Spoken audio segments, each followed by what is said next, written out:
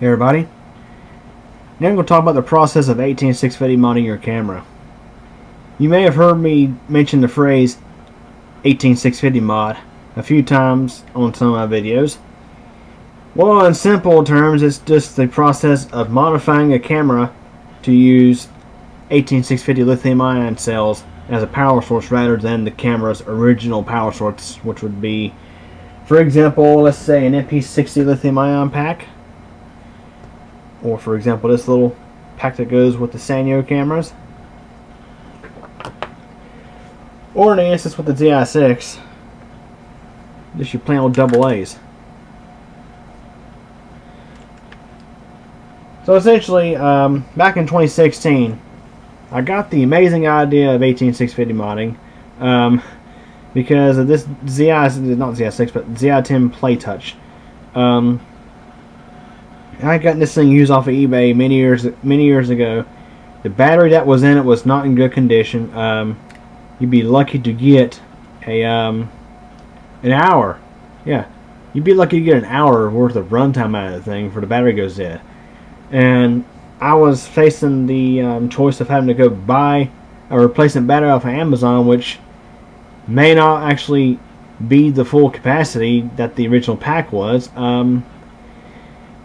You know, I had that choice, or I could 18650 mod it. Because essentially, 2016 was the year that I started harvesting lithium-ion cells out of laptops, out of laptop batteries. And I had quite a few extras, more than I really needed just for flashlights, and I was like, okay, let's go ahead and give this a try.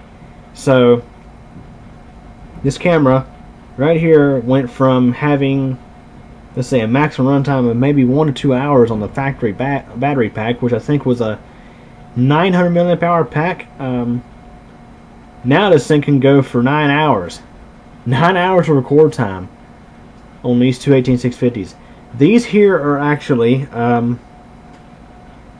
3000 milliamp hour 4.35 volt cells.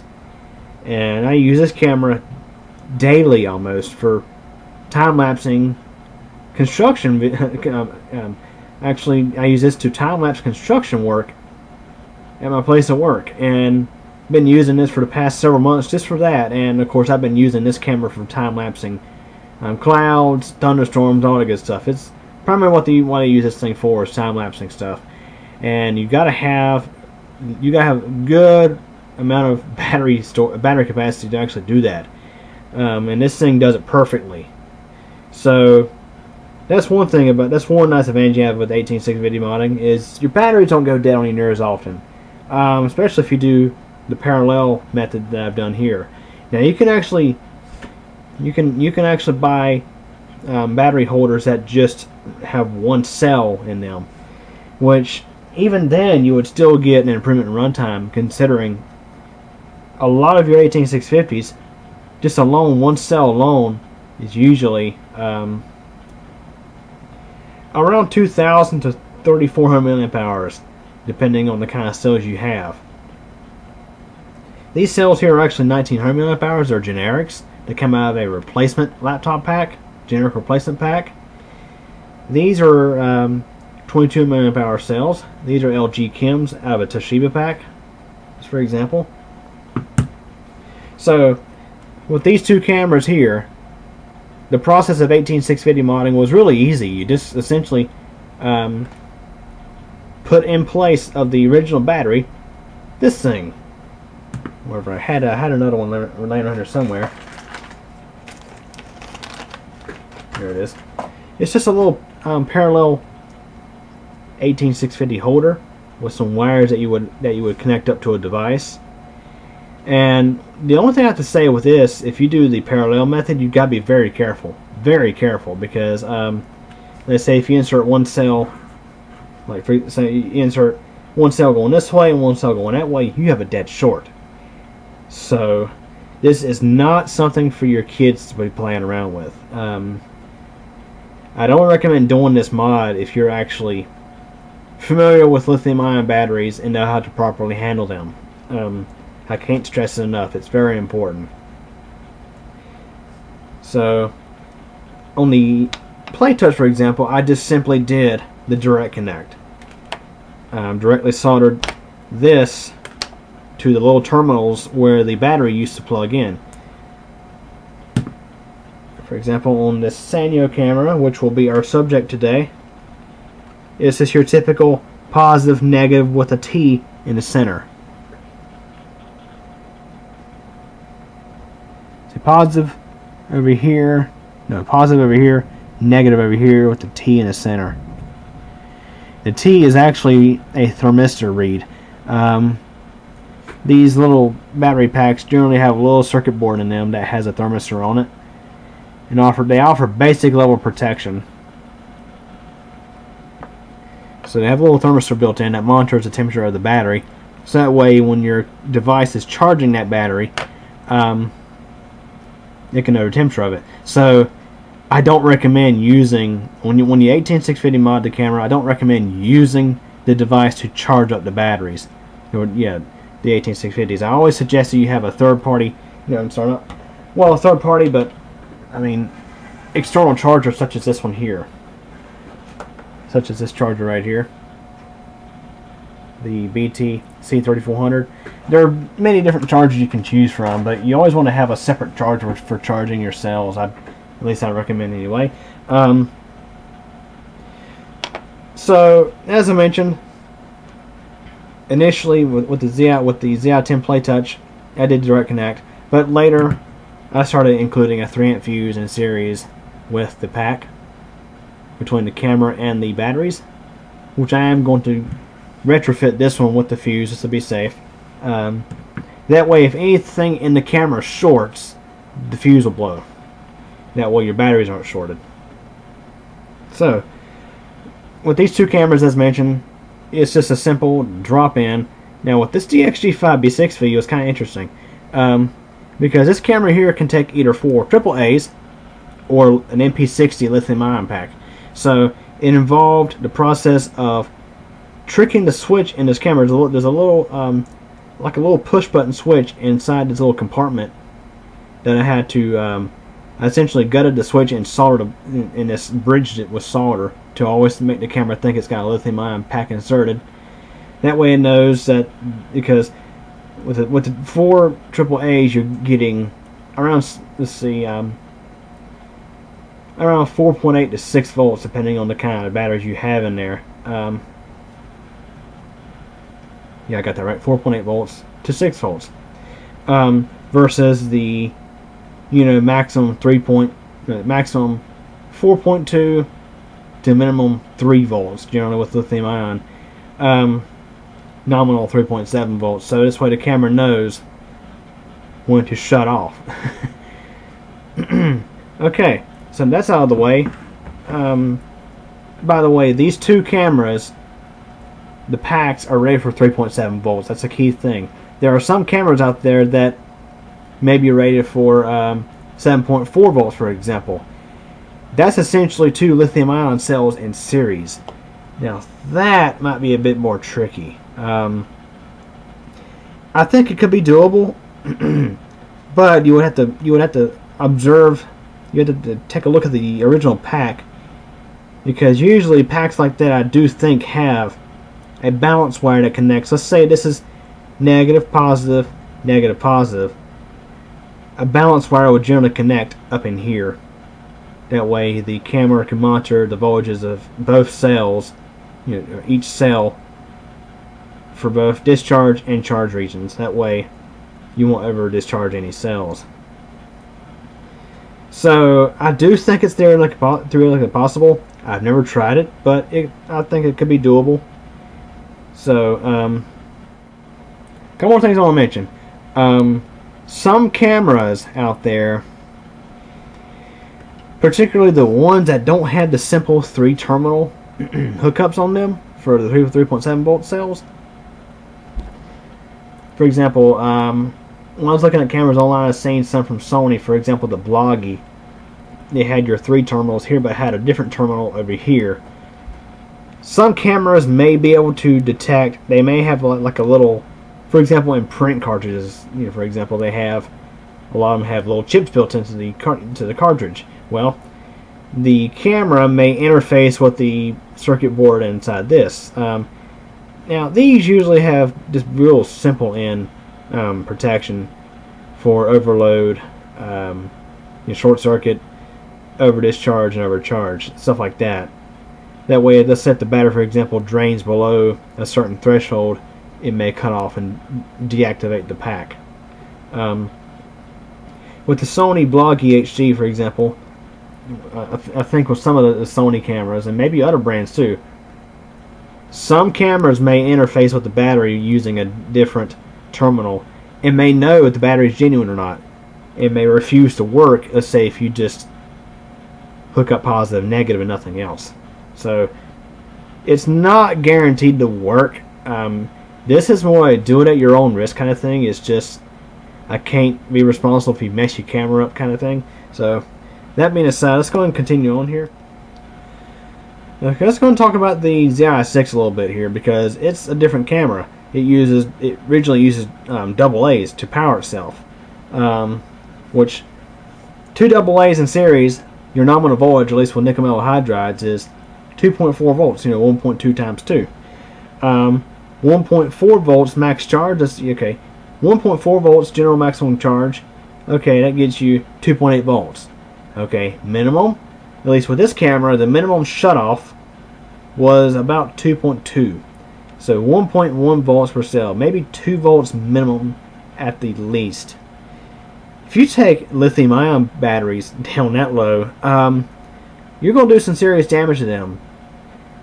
Because lithium-ions don't like to go below 3 volts generally. Some may be okay with down to 2.5.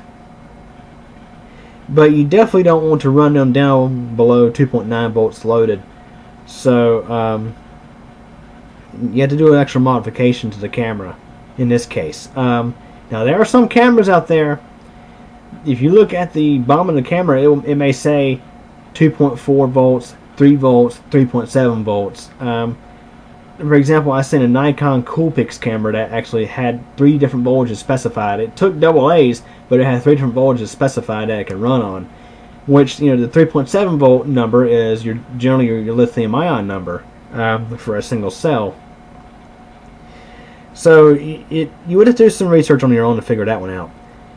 With the Kodak, the Zi6, for example, the power supply, the DC to DC conversion chip inside this little camera, its data sheet is okay with the full lithium ion voltage of, let's say, 4.2 volts. The camera had no problem running at all. Now I actually have videos on this channel from back in early 2017 of doing this mod to this camera. So I specify more about that there. But going back to the discharge issue, in simple terms, what I did was I seriesed in the circuit a diode. Now I don't know what I did with the diodes. I have a pack of them somewhere. It's just I used a diode out of a power supply's AC rectification stage. There's a diode that's rated for 3 amps. The diode is actually right there, if you can see it. If the camera will focus or not. The diode is actually right down there. And I have it out in the open so that way it can dissipate its heat better, because it does get quite toasty. But essentially, what I've done here is in between this, and the rest of the camera, of course with the fuse, I put the diode in forward biased, so that way you get a voltage drop of about 0.7 volts. So that means when the camera is seeing about 2.2, the batteries are at 2.9, and I tested this out and it works perfectly. The cells don't mind it at all. I've been running these particular cells, these generics, I've been running these things in this camera throughout all last summer, doing time-lapse of thunderstorms and things like that. And these batteries, they work just fine. They're fine with it. And so that's how that's kind of the process you have to deal with when doing the Zi6 or a similar camera to that, such as the DXG567V. you know, a camera that takes double A's. Now, like I mentioned, it really depends on what your camera's designed capable of doing. That's really something you have to research on your own. So I know that I'm sorry I've spent several minutes just covering that subject alone. So let's go ahead and move on to the next part of this whole thing, where we actually 18650 mod this Sanyo camera. So yeah, I got the Sanyo Xacti CG10 off of eBay last week. It was like $18 and something plus shipping and handling, which wasn't much. It was 20 something bucks, which is a good price for this little camera. Camera's in relatively decent condition. It came with the charger, came with the battery, and all that good stuff. So I kind of feel bad 18650 modding this thing, but I plan on looking on eBay again for another one of these because I would like to get this for my mom. She would definitely love this camera. So in theory, it's a win-win because I'd have an extra pack, because I'm not going 18650 mod a camera that they're going to get. Have an extra pack, have the charger, all that good stuff. So that way, if I find one on eBay that doesn't have the charger, or even doesn't have a battery, I'll have a battery for it. Okay, that's out of the way. What we're going to do here is see how difficult it is to get this cover off here, because what I like to do is I would like to take a look in here to see if there's open space inside here. If you look at the DXG 5B6V, you may see cut away a lot of the plastic and actually mounted the battery pack right inside, because there was room for it. There was this open space in there. I was able to mount it right in, so that way the camera still retains its pistol grip feel. It has a good feel to it when you have it in your hand. It's not overly large, at least in my opinion anyway. So there's that. To start the process of 18650 modding, you have to consider two options. You can consider being invasive to the camera, meaning actually taking this cover off and actually cutting into the thing. Yeah, cutting into the camera cover. I did this on the DXG 5B6V because there was lots of room inside here, and had I not done that, the pack would be, for example, sticking way out here. And that wouldn't be very comfortable to be holding. So I was able to cut out a lot of plastic and actually mount this pack more flush with the camera, so that way it still retains its good pistol grip feel. And this camera is a lot thicker than this one. So that brings us to option number 2. Option number 2 is not being invasive at all. It's just mounting the pack externally to the camera.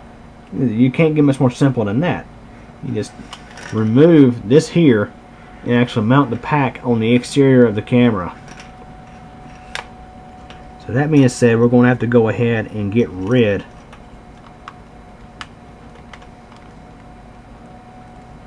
of this cover.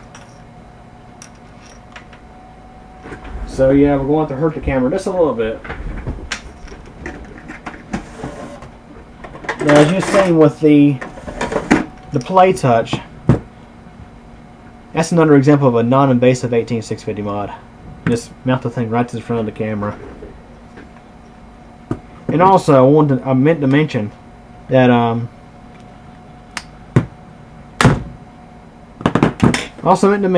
that some cameras, like the Play Touch, for example, their exterior is grounded to the negative terminal. So you have to be careful, make sure that you have your positive leads everywhere. Make sure they are well insulated. So another thing to just get out of the way. So we have the cover out of the way. And of course, I like this little lens cover here. It might get in the way later on, but see, there's the other option, which is just mounting the pack right to the side of the camera, non-invasively. Just mount it externally to the camera.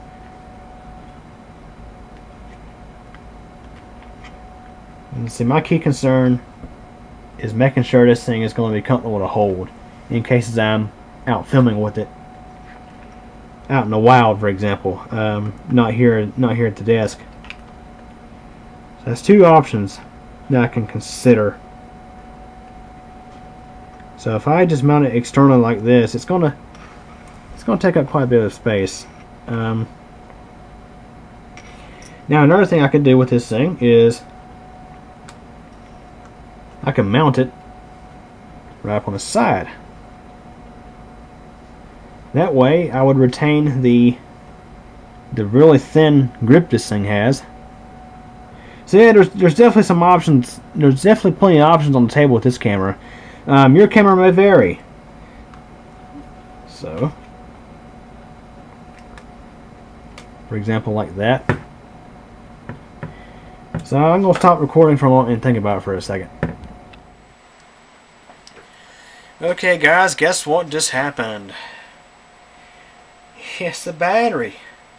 The battery went dead in this DXG 85V. Isn't that wonderful?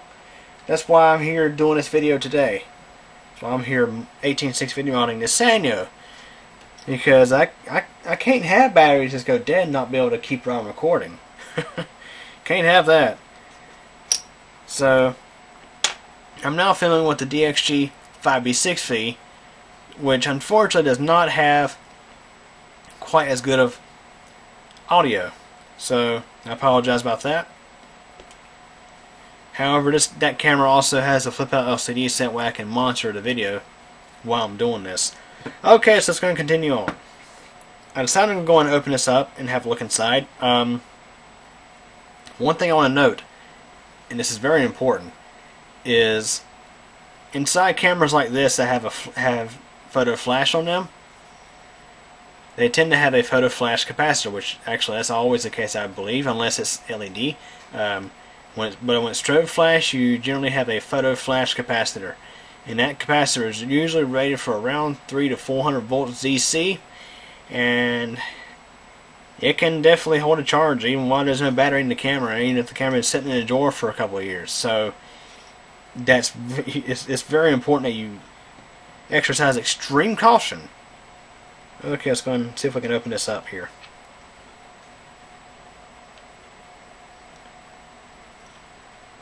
Okay, it looks like we have more screws to take out.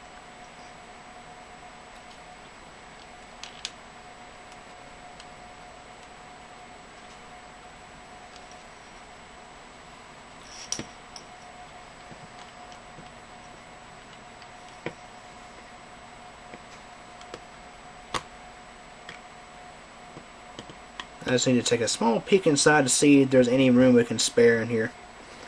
And yep, we've already spotted the photo flash capacitor. Yep, there it is.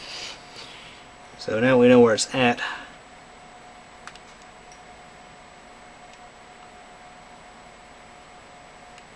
So it looks like that's going to be a big fat no. So in the spot where the DXG 5B6V had an empty void, in this camera the photo flash capacitor is in that spot, so we cannot do that. So that means we're going to have the battery pack on the exterior of the camera.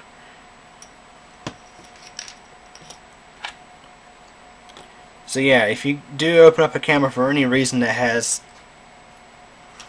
a strobe flash built into it, use extreme caution,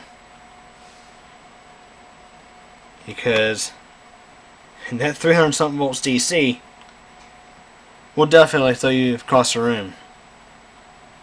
It may send you to the hospital. It may kill you.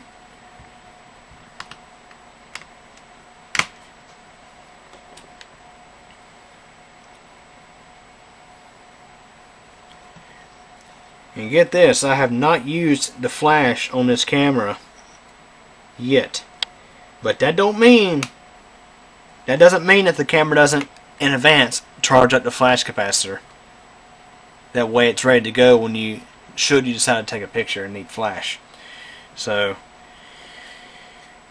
exercise caution with photo flash capacitors. Okay. So we're going to go the non-invasive route with this camera.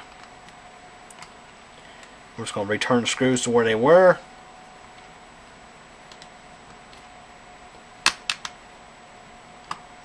Alrighty.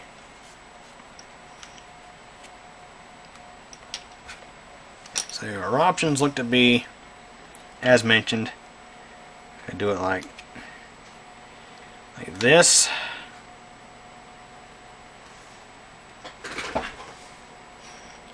We got this big void, which I'm not really crazy about. Or we could do it like this.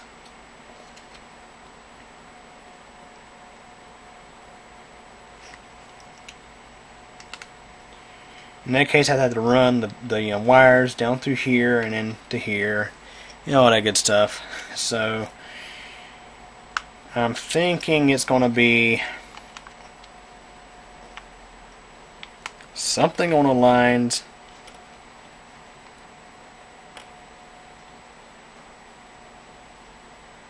of this.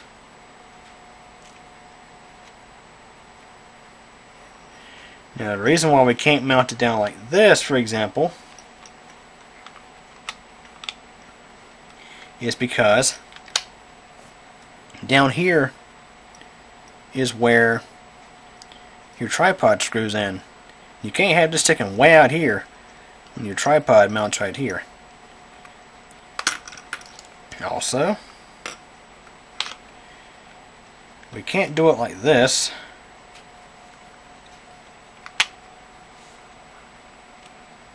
Can't do it like that because, well, it'd be kind of hard to hold this thing, really. So, it looks like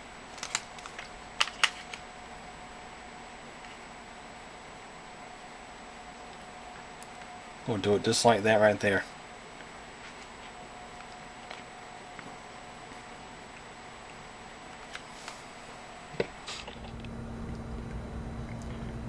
Okay, continuing this following day, the DXG85V is charged back up. Let's see how long it lasts. Yeah, late last night I was, let's just say I hurt the outside of a laptop battery. One of the pieces of plastic from an old laptop battery I harvested a while back, I tore some pieces apart. I did two things. One thing is I used this here to make a cover that slides right over the top of the pack, which is very nice. I think it makes me feel a lot more comfortable carrying this camera in a case or whatnot. May have to make a few more of these for my existing cameras with these battery things on the side of them. Also, I did some mods to this battery box. I rerouted the wiring. Instead of going out through here, well, the positive still goes out through here, but the negative goes out through here now instead of right next to the positive. Because I have ultimately decided that I'm going to mount the battery box like this. I think I initially said no, I wasn't going to do it like that, but I changed my mind. I'm going to mount it right on the side, right up here. Right on the side of the thing.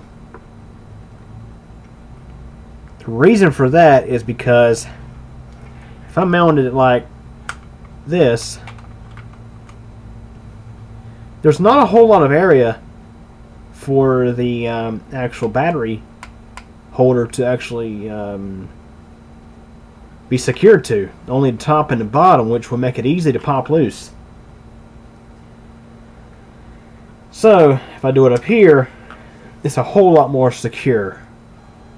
And that way, also, the camera itself, the way you hold the thing, none of that is impacted. So that way, if I'm actually carrying this out doing a video, let's say of an elevator or something, I can just hold it just like this, just like it was designed for. So I'm doing things a little backwards here. Normally I do the soldering first and then secure the box to the case, but I'm doing things different. I'm going to instead first secure the box to the camera like this, and then I'll solder up the fuse and the wiring to this. So our glue gun should be, oh yeah, it's warmed up now. Didn't take long at all. That's why I rerouted this wire over here, because I didn't want to be really close together coming out of here. I wanted to actually have the negative over here. And what I'll do is I'll actually retain the original cover that goes over the camera, but I have to chip out a small piece on this side and on that side for the wires to go in, and I can of course fill that with black glue. Yeah, this is this hot glue I have is black, so it'll work perfect on this black camera. See, I'm pretty impressed with that. Okay, so now it's time to go ahead and secure the box onto the camera. I can't have it out too far like this, because otherwise it would obstruct the right side view of the camera. So I'm going to have it about, say, like that.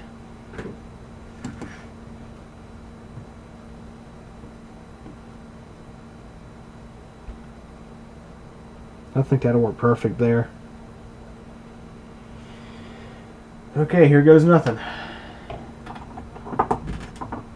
And this black hot glue works perfect for my camera modding, because it's very secure, it looks good, and yeah, it's very secure, very durable, and actually looks decent. Looks better than the clear stuff. The clear stuff, honestly, I think looks like crap.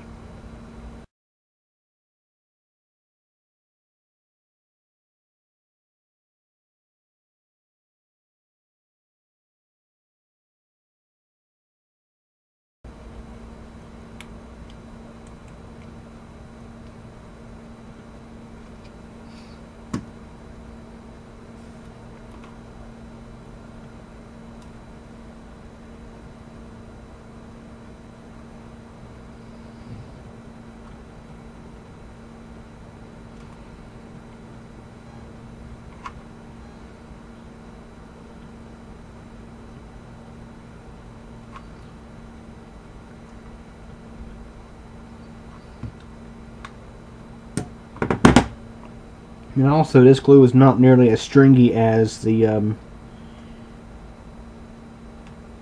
clear stuff.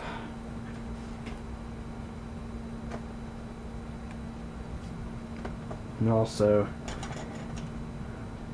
you can't have a big blob coming through the box. I gotta smear that down.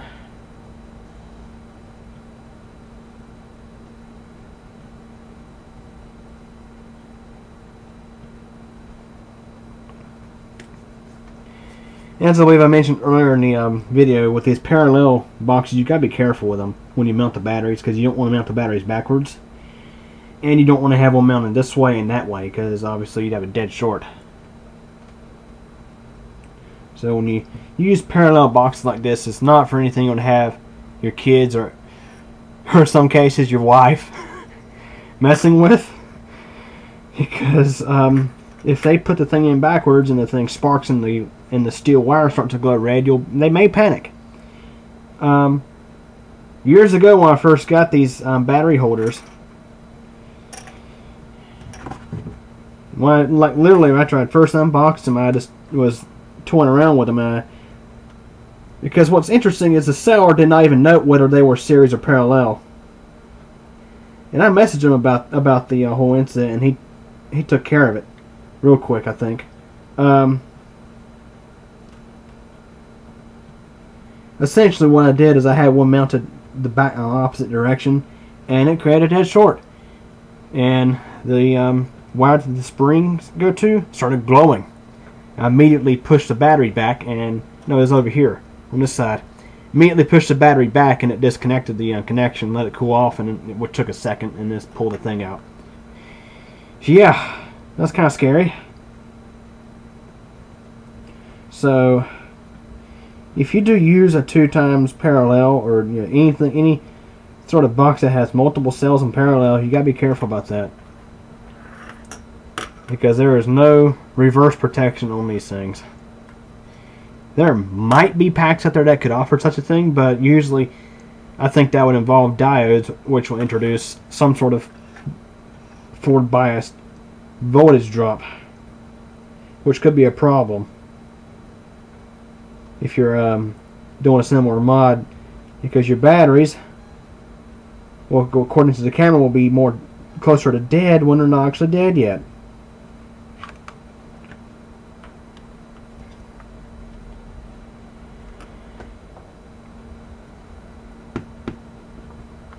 Okay, so what I'll do is I'll go back and further secure this box later on after I have it all together, because I'm going to try to conceal this wire inside here like that, the positive, and I'll put some glue over that.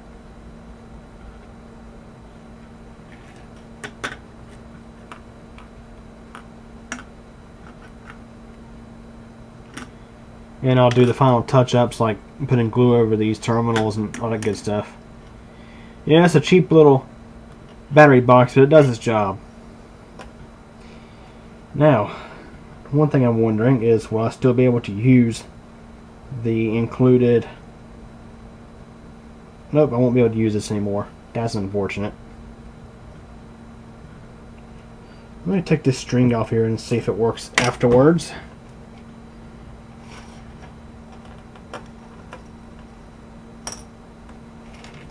Because it is quite nice to have that lens cover, although it's not actually required. Put it on backwards. Let's see if it'll fit on backwards.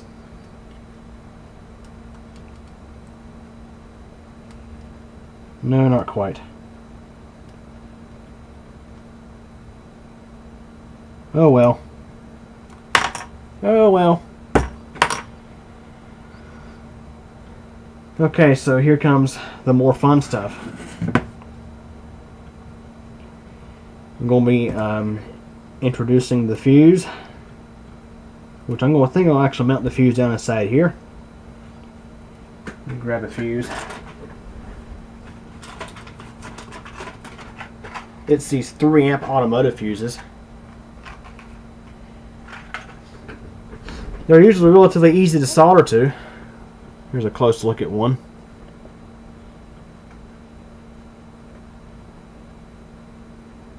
Yeah, I picked these up at AutoZone. You can probably get a better deal on the things off of Amazon or Fleabay or something like that. I like the smaller ones, the ones that are smaller than this. I have one that's actually on the modded Zi6. I have to remember next time I go to the auto parts U-Pull to go scavenge for fuses, because they let me have fuses for free. Alright, so what I'm going to do on this one is I got to figure out how much wire we're going to need for the fuse run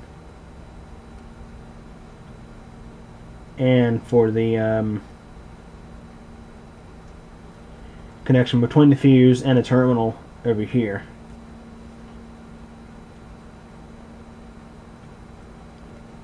And what makes things more fun is my freaking wire strippers broke last week, so I gotta use a pair of nail clippers to strip the wires, and you gotta be careful stripping when you don't have an actual wire stripper, because sometimes it may just cut the wire completely instead of stripping the insulation off.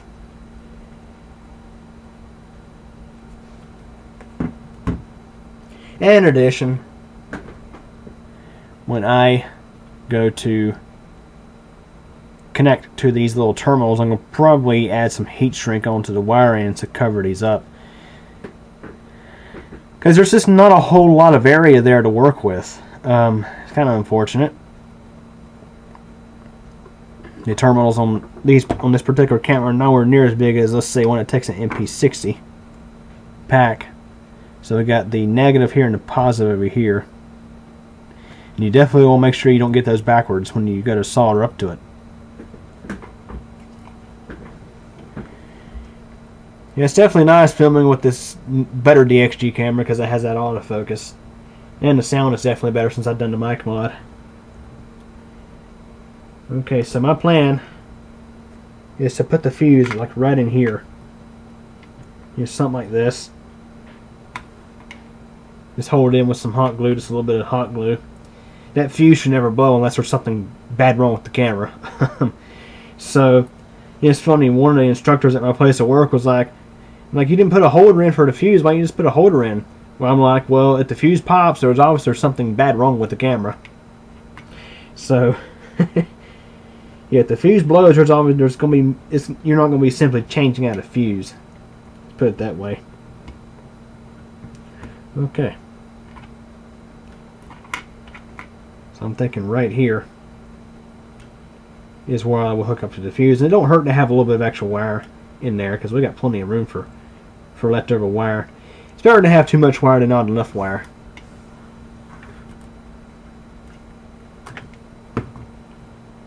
So I'm going to cut it right about there, I think.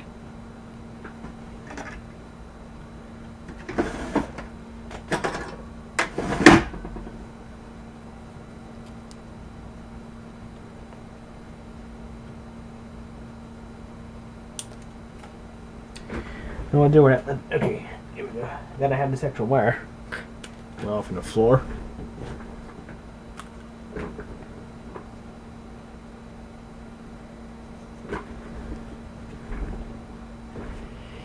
And here comes the fun part.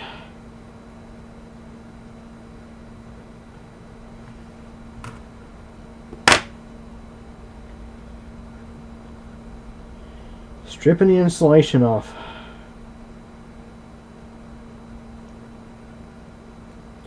This is how I used to do it before I got the wire strippers years ago. Definitely got to order me some.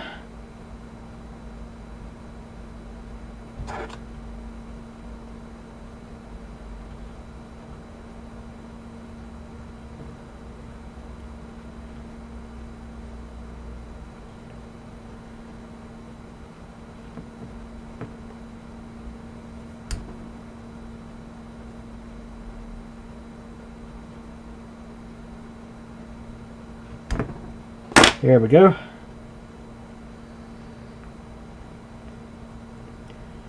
I probably could have got a little more off of there, but that's okay.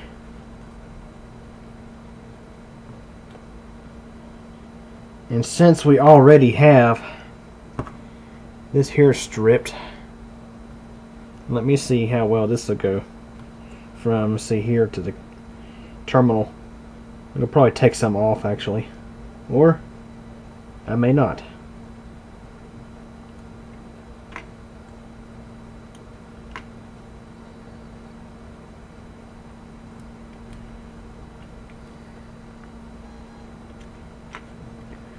Try to do like let's say a backwards S, or a 2 or a Z if you want to call it that. Since this is already stripped, we're good to go. We use this longer strip side for the fuse, and here we don't need a whole lot of stripped wire because we're going straight to that terminal there.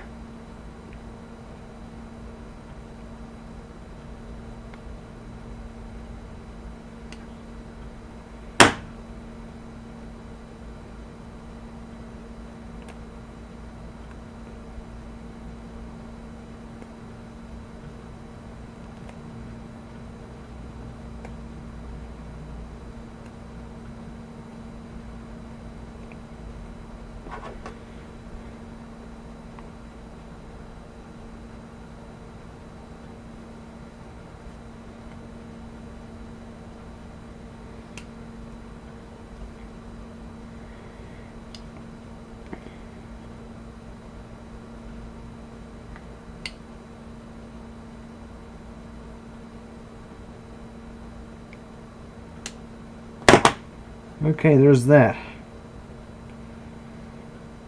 And another reason why I'll be using the heat shrink tubing is because of having, in the case of having some extra loose wire, you just cover it with heat shrink tubing. So that'll go between the fuse and this terminal. You can better see that. See what I'm doing here. Okay, well, it's kind of a bummer I can't zoom in with the DXG 85 without it getting way out of focus. That's kind of unfortunate. I'd be curious to see how this thing here does with doing such a thing. So also we need to go ahead and prep this negative. You know, all it has to do is just go straight to the terminal. So that's not too much to it right there.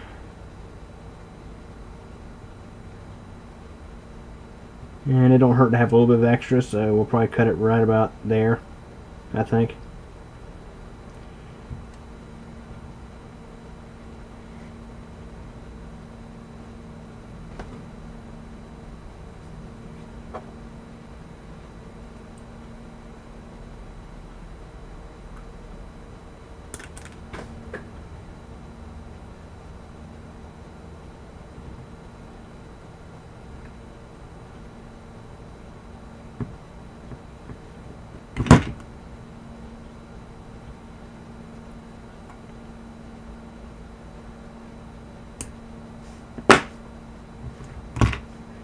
There we are.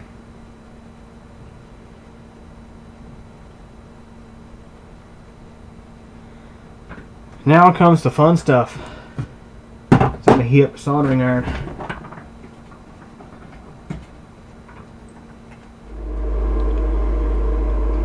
Okay, off camera I've gone ahead and soldered up this fuse. I'm going to try to get our wires on there.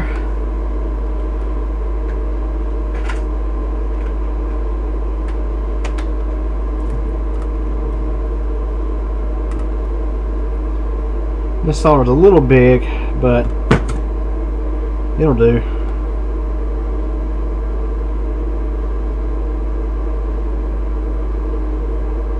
Just trying to tin our wire up a little bit there.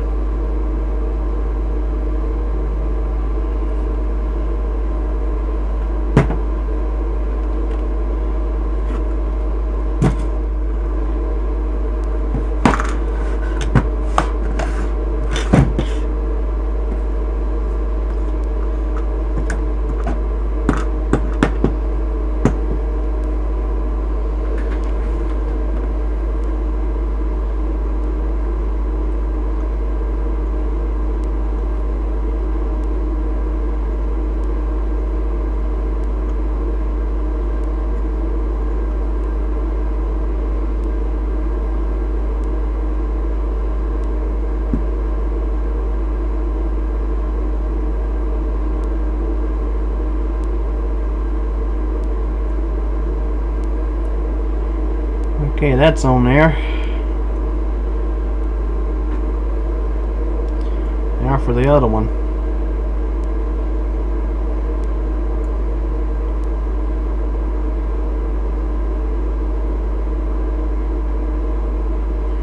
Gonna wear pretend.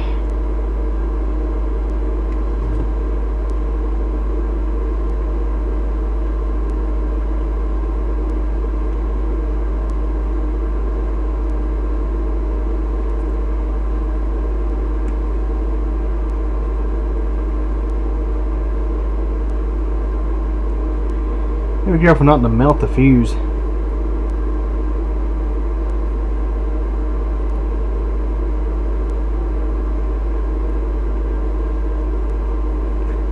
There, that should do it.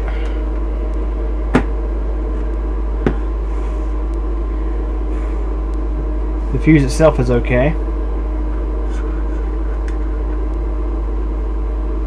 A little hot, but it's okay.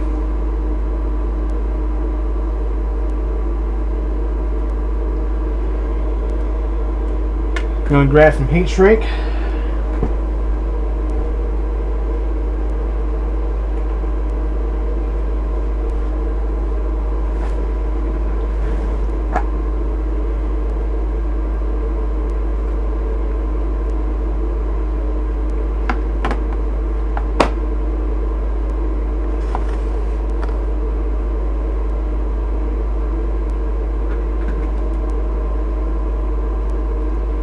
All we gotta do is just slip it over the ends of the wire.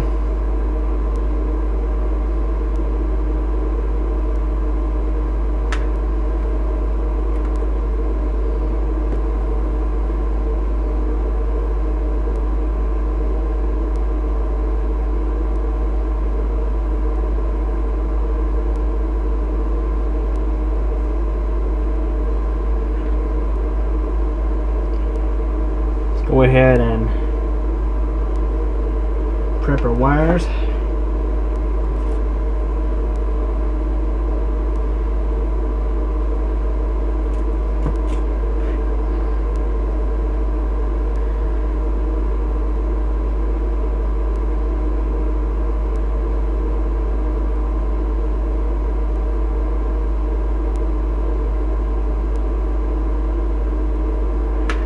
I probably should have twisted the wire ends on here first.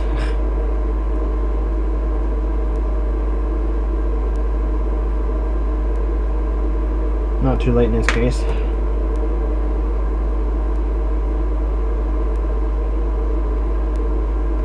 All it really does here is we just add some of the flux onto the wire and some of the solder as well. It helps with getting the wire attached.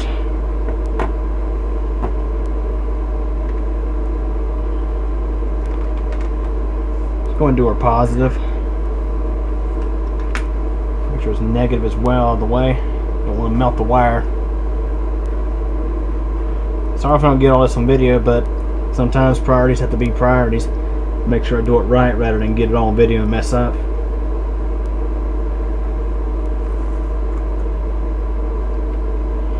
And one thing to note here is this connector is soldered to the board on the other side. And if you leave your iron on too long and the heat is able to transfer through that metal, it can actually melt the wire. You don't want that. Not at all.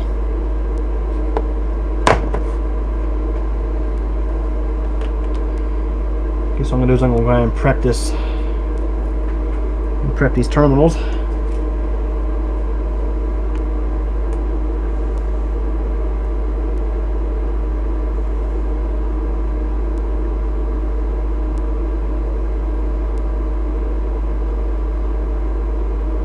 I tell you, it's hard to keep a steady hand sometimes.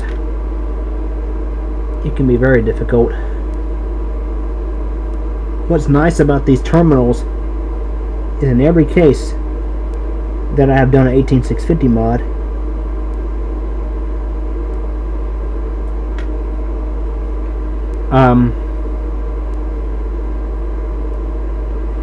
due to these terminals usually being gold plated, solder just goes right to it just fine, no problem. And usually it's pretty easy to actually solder all this stuff onto. Make sure our heat shrink tube is well back, so that way we don't prematurely shrink it. And of course we make sure to double check the battery itself. Double check the battery. Yep, positive on the right, negative on my left.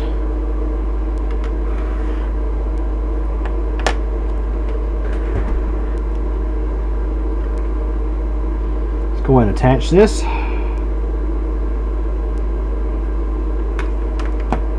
Wire could be better, I think.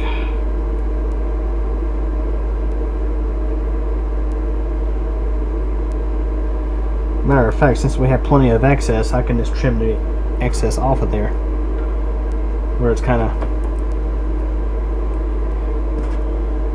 spreading out where I don't want it to spread out.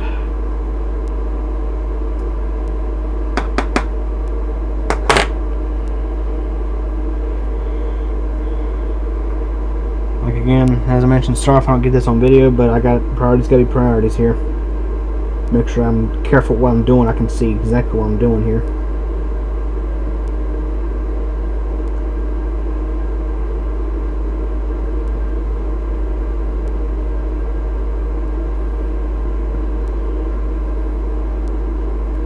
Seems pretty well secure. I'll go ahead and hit it one more time.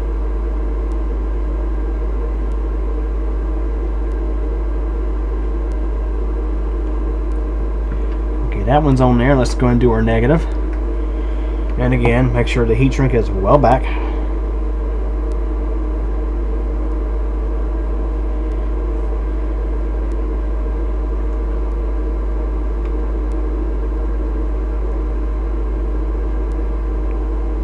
We'll do kind of the same thing. I'm going to trim some excess off of there.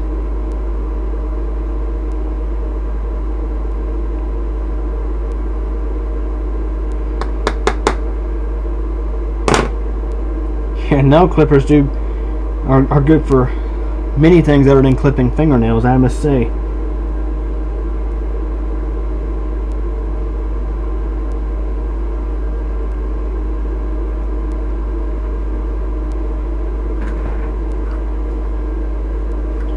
I'm gonna move the camera just a little bit so you can probably see what I'm doing here.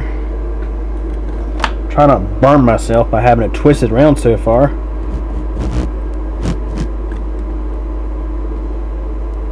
See if I can zoom in without losing too much focus.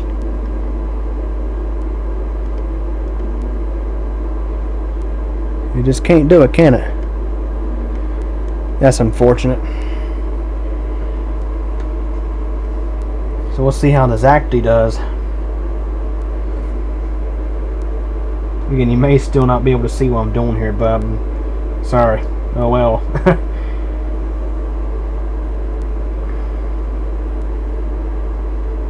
Trying to burn myself or any neighboring wires.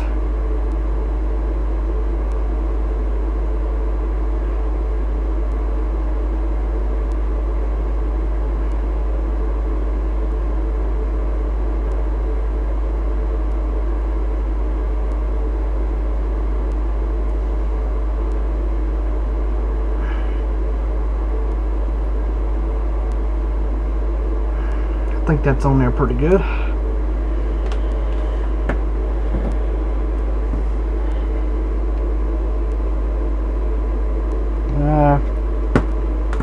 There's some, I can make some improvement there.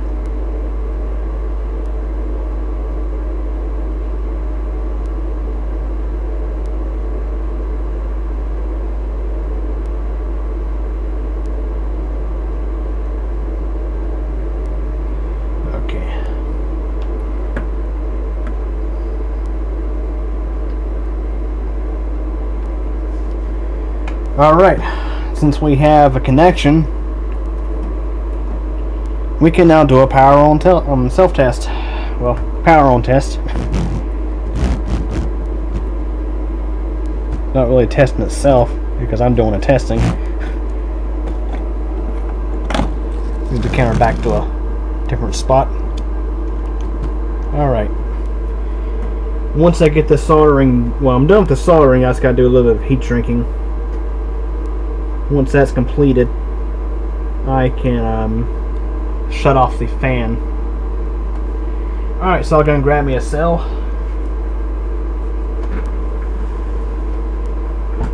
Pop it in and see how this thing does. And of course, got to be careful to make sure I don't put it in backwards.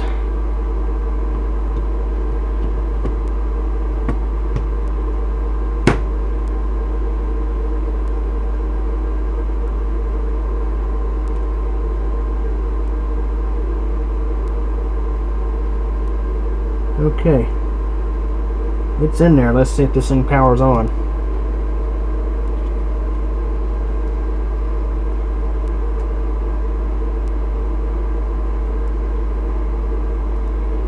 It does tend to be a little slow at first when you don't have a battery in it for a while.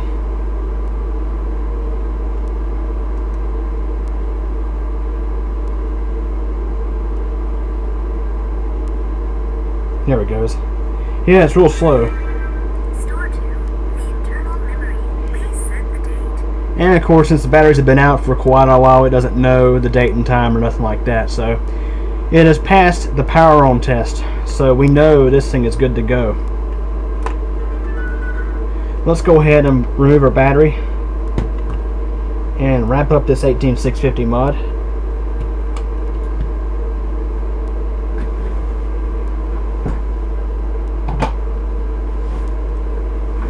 Now all we gotta do is just go ahead and put our heat shrink up close as we can. Unfortunately, it's not going to quite slip over. The reason why I did the heat shrink in the first place was in case I had some excess wire, it could cover up the excess, but maybe to get the negative to cover it up. Just gotta be careful. That's the primary thing.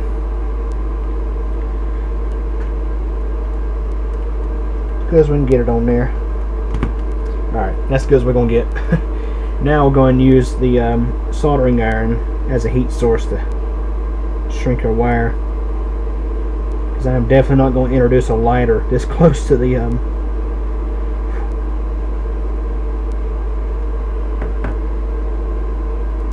plastic and all that good stuff.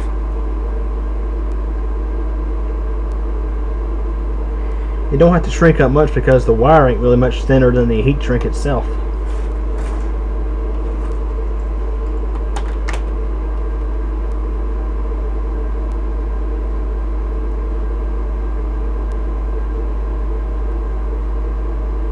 Okay, that's done.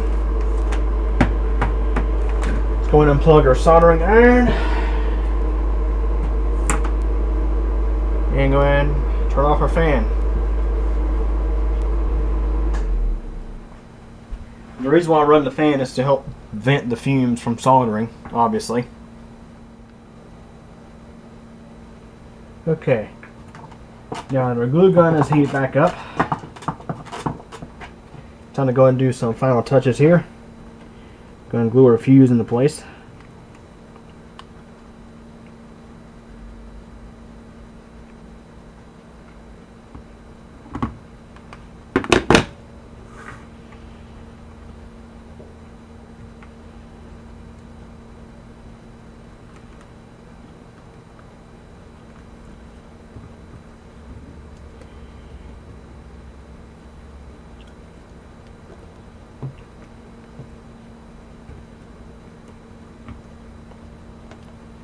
And we'll also add some glue to help secure our wires.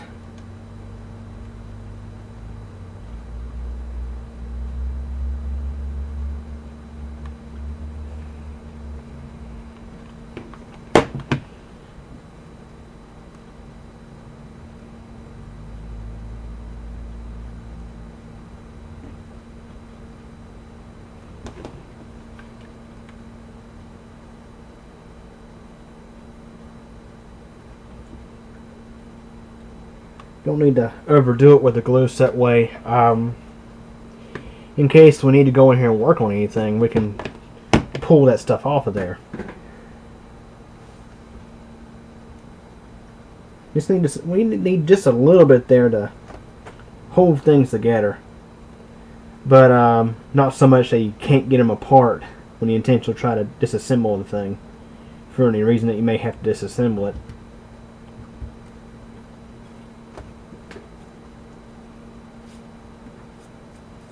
Now let's go and get our cover. And we got to remove some material off of the corners so that way the wires can come out.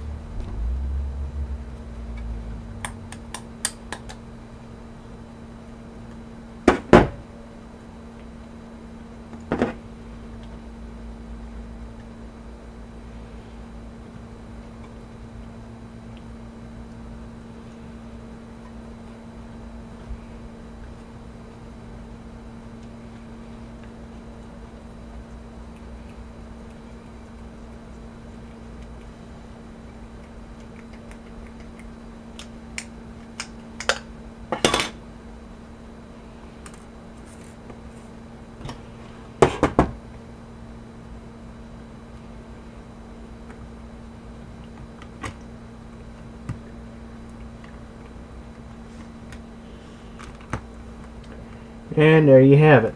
That's the cover back on.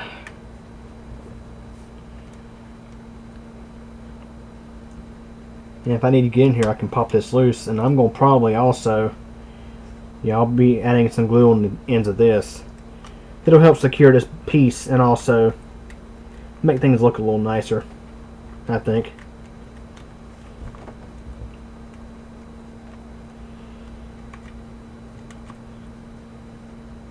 You also want to make sure that this cover is not scratching up the wires any.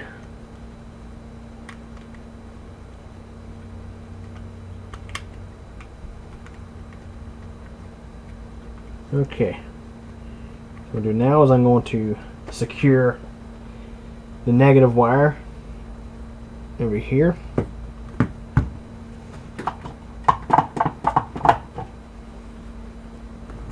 With some black glue.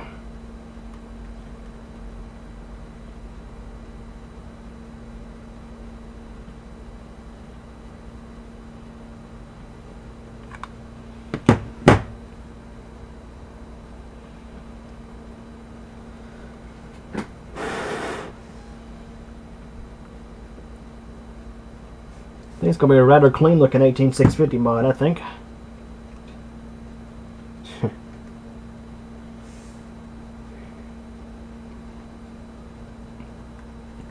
Though I think all my 18650 mods look a little wacky, look a little funny. You don't know, it's not what you typically see every day on a camera. Big battery box on the side of it.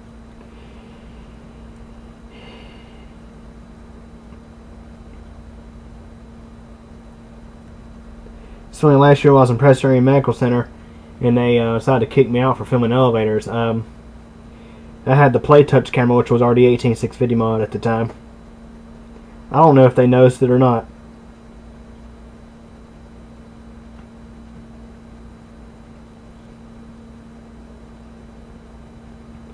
I'd imagine if you took this on a airplane, the TSA will probably be a little concerned about what you have there.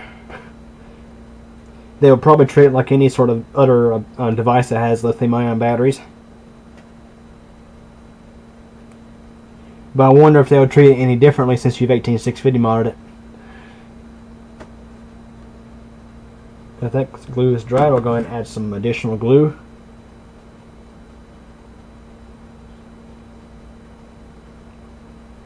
All the way back to the cover here.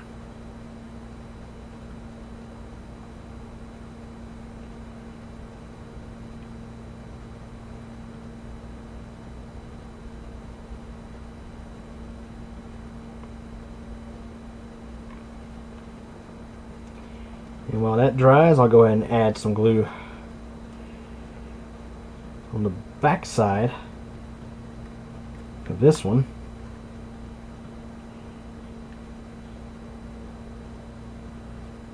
Be careful that I don't accidentally glue any buttons over here.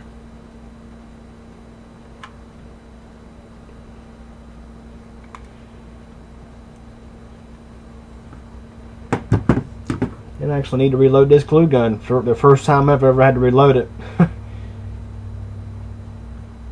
I've used this for the PlayTouch 18650 mod, the Zi6 18650 mod, the DXG 5B6V 18650 mod, a Sanyo VPC, I think 100 or 1000 18650 mod. That camera, unfortunately the audio is crap on it, and when I tried to upgrade it, the freaking PCB, when I was soldering in another mic, the soldering iron melted a couple of SMD components, so that's trashed. That's unfortunate. Though I'm going to be on the lookout for another PCB on eBay, well, for another parts camera at least. I might get that back up and running. It's actually a 1080p camera, a cheater 1080p, 1440 by 1080. But it doesn't focus near as well as this Xacti does. The Xacti is actually newer. I think a far superior camera. which is why I wanted to be very careful when doing this 18650 mod. I'd have felt really bad if I messed this thing up. That's why I spent so much time and nearly had a headache thinking of how I was going to do this mod. Because I didn't want to mess the camera up. I did not want to mess it up. At all.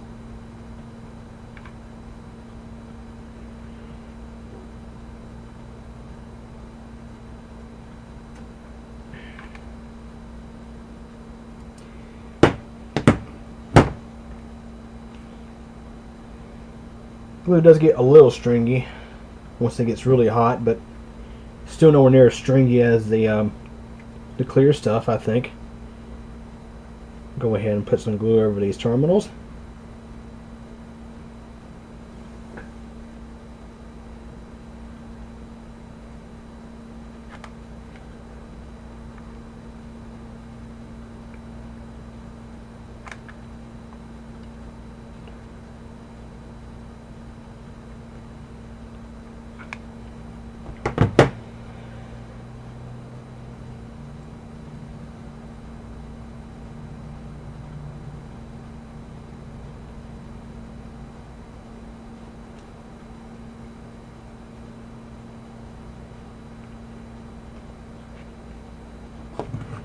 Also put some glue over these terminals, or the negatives. Not quite as big of a deal to have them, if they're not covered up, but I'd still prefer to be covered up. Just, it looks better, I think.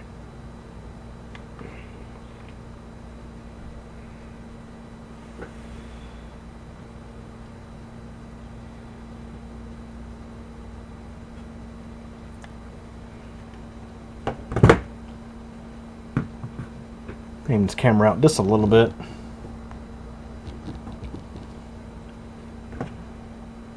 Also going to go ahead and put just a little bit of glue over this negative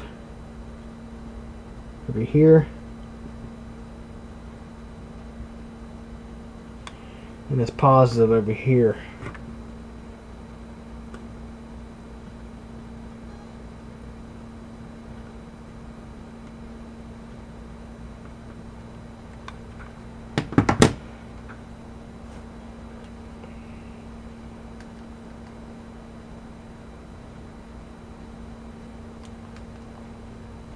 Okay.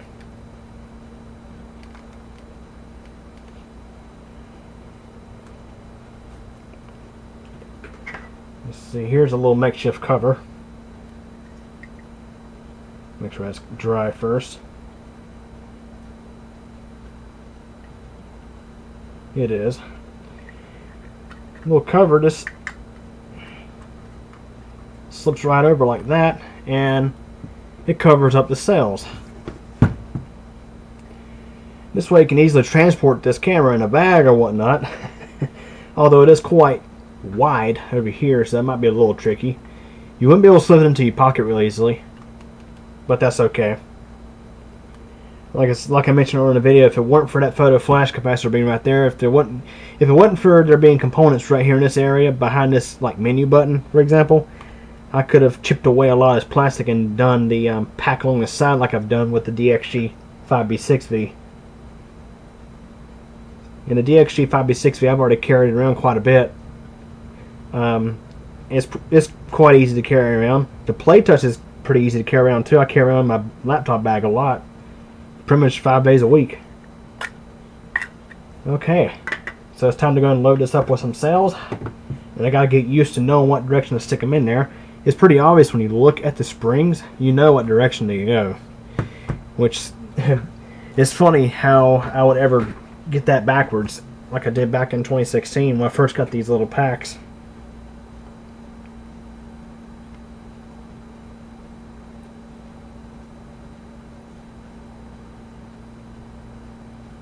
Now the only camera I can, for example, the only camera that I'm able to reverse protect, let's say both batteries get put in reverse, the only camera I can reverse protect is the Zi6, because it has the diode that's forward bias to begin with. That diode would protect the camera in the case you put the batteries in backwards. but it wouldn't prevent a short circuit if you done one this way and one that way. What I'm doing now is I'm adding some electrical tape over this backwards notation on the battery box. Yeah, these battery boxes. This is what confused me when I first got these. Okay, now I can go and load in some fresh cells because our 18650 mod has been completed. This camera can now go into service.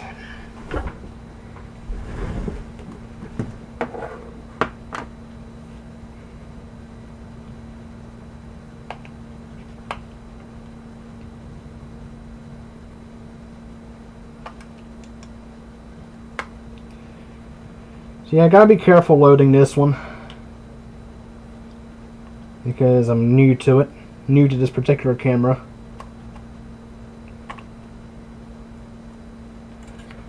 Not sure where that piece of solder there came from.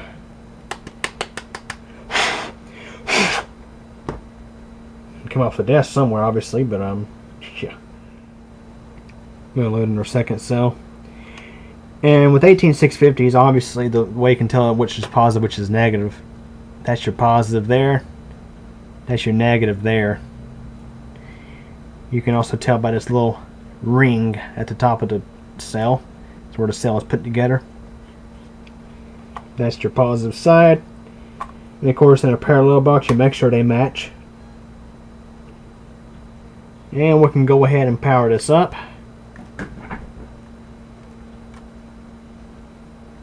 See if it starts up on its own this time. I believe what it is when this thing has batteries out for a while, it loses its configuration. The RTC is powered off of the batteries that are inserted into the camera.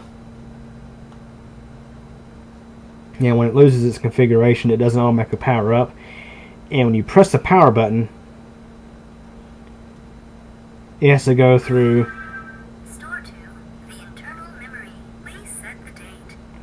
its own little setup, internal checks and setup. Also, yeah, I'll go and set the date and time. Why not?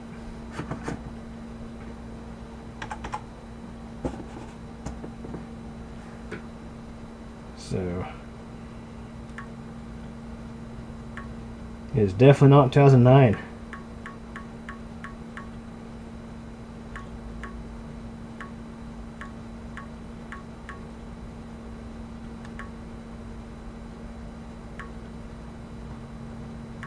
Current time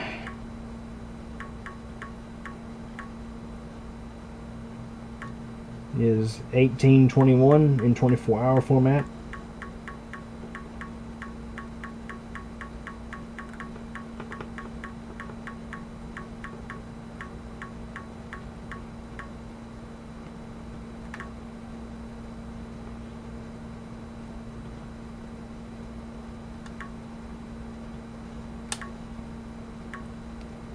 Okay, the camera has reverted to default settings because, of course, it being not having a battery supply to keep the RTC alive. It's kind of like the CMOS battery in your computer. If it loses its if the CMOS battery goes dead, it loses its configuration.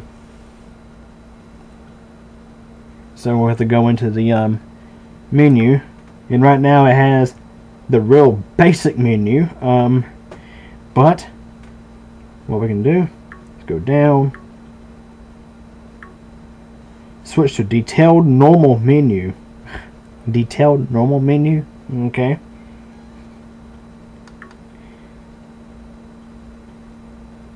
And now we have the nice menu that has all those settings.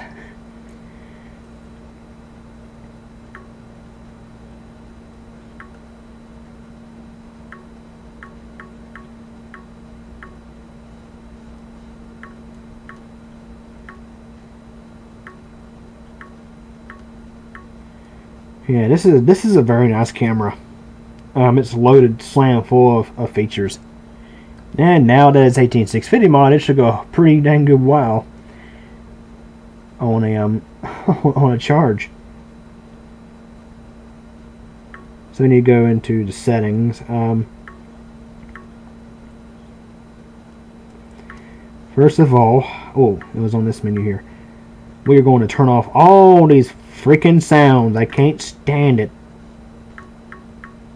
All off. Perfect. That's much better. Especially the store to internal memory. I don't need to hear that. I can look at the screen and see if it's got a memory card installed or not. And I don't need the music either when you start and turn the thing off. Okay, so we're going to go to shortcuts. We're going to set our shortcuts. You can do there's lots of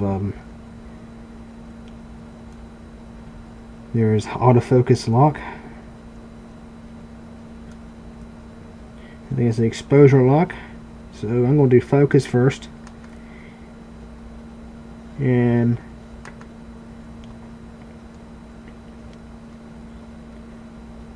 display on and off, that's nice. So if I'm actually using this to do a time-lapse video, I can turn the display off. That way it helps save battery. Just touching the battery to make sure they're not warm or anything. Which of course the fuse, if anything short, the fuse will blow.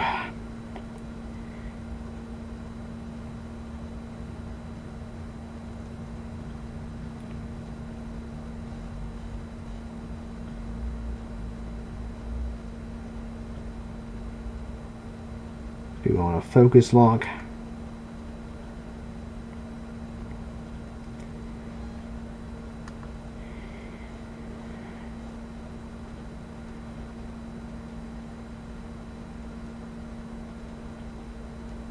And exposure. And when I press menu, it'll show me where everything's at.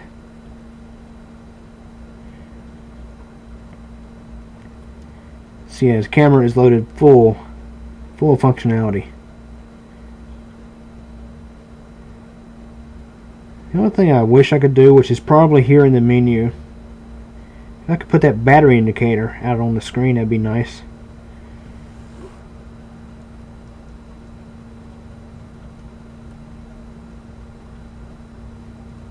Power save, I'm going to adjust this up to 10 minutes because I notice right now it shuts off rather quickly. If I'm just, you know, a lot of times you'll spend several minutes prepping the scene. You're using the camera to get everything prepped up before you actually start recording, and the thing will just randomly just shut off on you. Not particularly nice.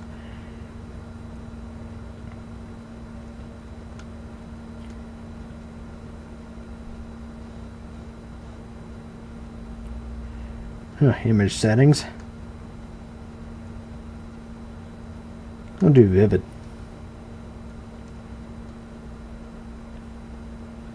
See, yeah, this thing it's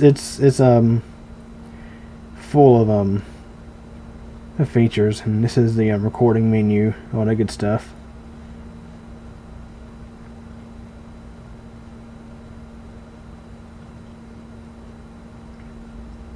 Has a built-in video stabilizer, which I think is digital image stabilization. Okay, so we're going to go ahead and exit the menu. So anyways, our camera is good to go. It is 18650 modded, and it's ready for service. So before I wrap this up, no annoying music. Very nice. So let's see here. This is a little cover. It only actually covers one side, but that's okay. I prefer to have it cover up the positive side anyway. And I will say the camera is a little top heavy, having the sails up here, but oh well. All I can say is oh well. I think this is the best way I can mount 18650s on this camera. To wrap this up, I'll show you the battery pack as I was telling you earlier. with these battery packs, they it's literally, yeah, it's going to get the camera off the tripod for this. It's literally what they did is in the factory they printed these boxes in sort of a universal way.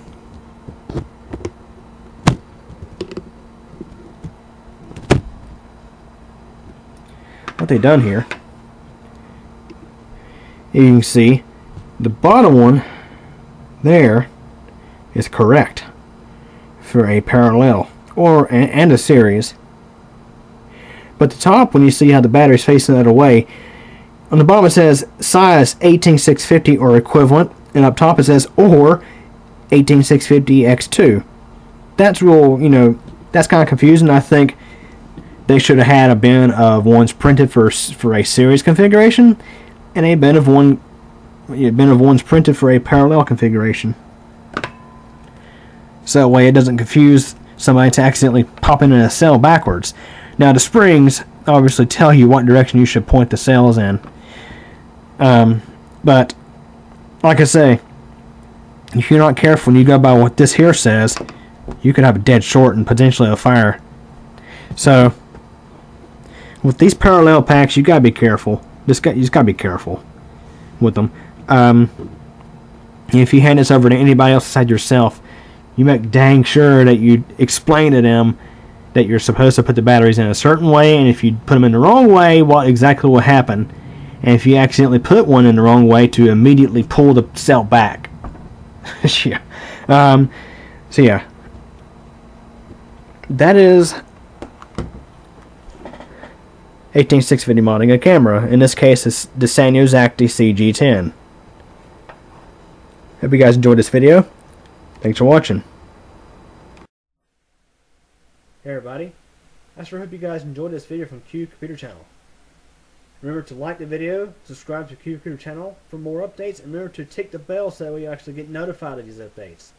Did you know that I am also on a second channel that's CubeComp MTDX? Over there you'll find videos of bicycling, weather, elevators, and all sorts of other neat and interesting stuff. Feel free to subscribe to that channel as well. And again, I thank you for your support, and thanks for watching this video.